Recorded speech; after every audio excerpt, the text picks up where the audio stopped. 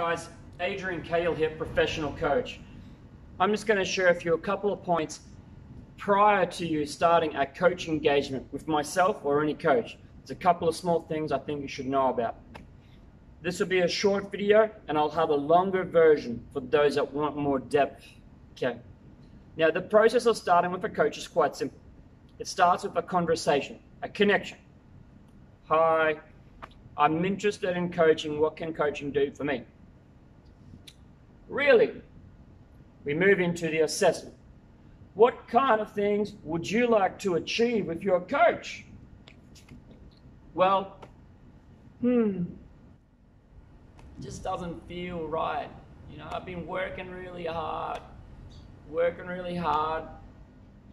made a lot of money, not getting a lot of results. Tell me more.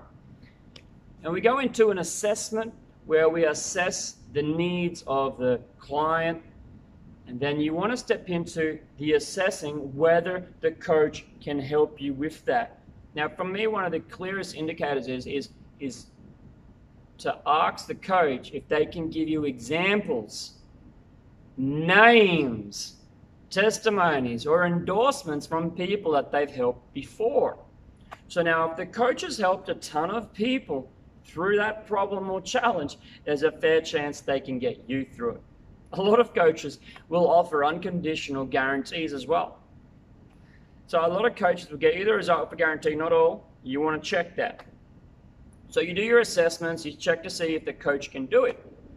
Okay, coach can do it. Just like a gym coach, you go to a gym coach helps you achieve your fitness goals. Life coach, executive coach, business coach helps you achieve your goals. So has the fitness coach, life coach, or business coach, have they coached other people to get their results? Yes or no? Are you confident? Are they the real deal? Perhaps do they have endorsements on video or on LinkedIn? If they're on the website, make sure they're real and genuine, right? So check out the endorsements and stuff, make sure the coach can really get the results. Okay, so you check with the coach to make sure they can get you the results, and then you need to, okay, great, the coach can do it. And then comes a, how much money does it cost? Uh-oh, here comes a fear most people have. How much does it cost? It can cost a lot. It can cost a ton. I think I'll flip this and get into the money objections, but then you got to commit. Just like the gym, you want to commit. Now, I personally don't like month-by-month stuff. I like come in, deep pockets, pull out 10K, 20K, throw it down, let's go. You really want a result? 10, 20K shows commitment. Does it seem like a lot? My cousin pays 50K. Now, my cousin owns a business which is worth a few $1 million. So his business is worth a few $1 million. He throws 50K down for coaching. You know, 5 years ago, he was paying 20K for coaching. And when I first talked to him, 2010 or something about coaching, he was throwing down like 1K a month for coaching. And now he's paying 50K a year for coaching. Like, fuck. But you know what? It's because it keeps working and he keeps getting a return on his money. And now he's up with a multi-million-dollar company. Coaching can really work. Now, my cousin would cycle and he would have a new coach every year or two. So anyway, commit, just like the gym. Some gym PTIs will be better at weight, some might be better with body weight, so there's a variety. Assess if it works, then commit, and then you will grow. Talk, assess, commit, grow. Now, the three reasons people don't do it, they get stuck on the money stuff. And that's the primary reason why most people need coaching, is because they need to get over their money stuff, especially if they're like Australian or French. I work with a lot of French entrepreneurs, and like there's a very common story, Germans as well, but especially French. For some reason, there seems to be a lot of stories about spending money. So the French will get a lot hooked up on the money, and a lot of them, if they're not aware of guys like my cousin spending 50K, they think that 5K on coaching is a lot. I don't even think my retreat is 5K. 5K is cheap for coaching, because I've seen, you know, I've been around. I know 5K ain't much for coaching, but for a lot of people, they got no idea. So they kind of freak out with the money aspect. They may think they're not worth it. But what you got to do is you got to figure out the return on investment, and I'll talk about that on the bigger video if you want. The important thing with the cost is the return you're going to get. So if you're talking about doing big things, don't expect to pay $1,000. You pay $1,000, you pay cheap, you pay twice. There is a limit. You may not be in a situation where you're going to drop 50K or 100K on a coaching program. But if you're a multimillionaire, hell, you probably should be.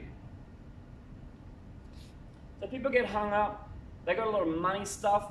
A lot of people I talk to, it doesn't matter what price. It doesn't matter what price I give them. They're like, oh, that's a lot. And that's actually the third thing, fear.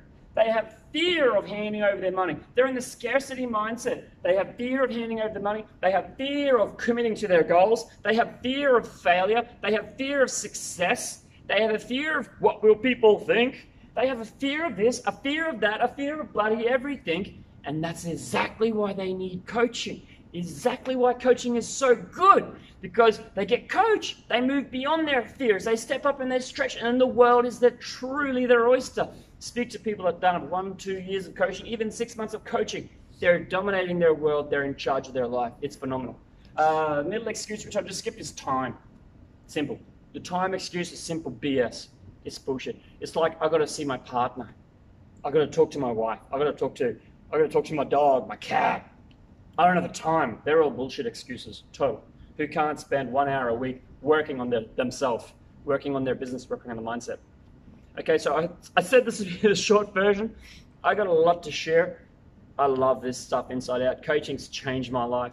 I've seen so many people come back from the edge of divorce. I've seen people come back from the edge of bankruptcy. At the same time, I've seen people go bankrupt. I was giving a little advice and a little coaching to a friend. I wanted him to go full out, but he said he wasn't in a position to do proper coaching. He could only have a little bit of advice. Could I give him a few free words? And in the next 6 months, he went bankrupt. If he would have hired me, he might have been able to come back. Okay, so I got a lot of passion for this. I've seen coaching change the lives of so many people. Yeah.